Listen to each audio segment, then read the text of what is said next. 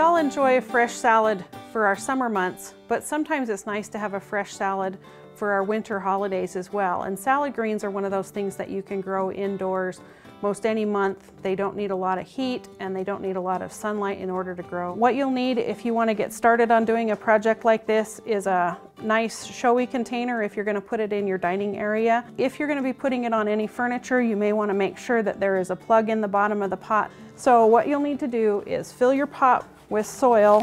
What you'll want to use is a fresh garden mix that's sterile soil, so that you don't get any bacteria or fungus starting on any of those new little seedlings. You can choose an array of fresh green seeds dependent upon your family's palate, and then spread your seeds so that they are about a ½ inch or an inch apart.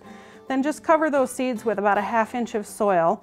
You'll want to plant these anywhere from 3 to 5 weeks before the holiday that you're going to use them, depending upon how mature you want them. Make sure that it's well watered and put it in a bright sunny window until the holiday time where you plan to use the greens. For the University of Wyoming Extension, this is Donna Hoffman, and you're watching From the Ground Up.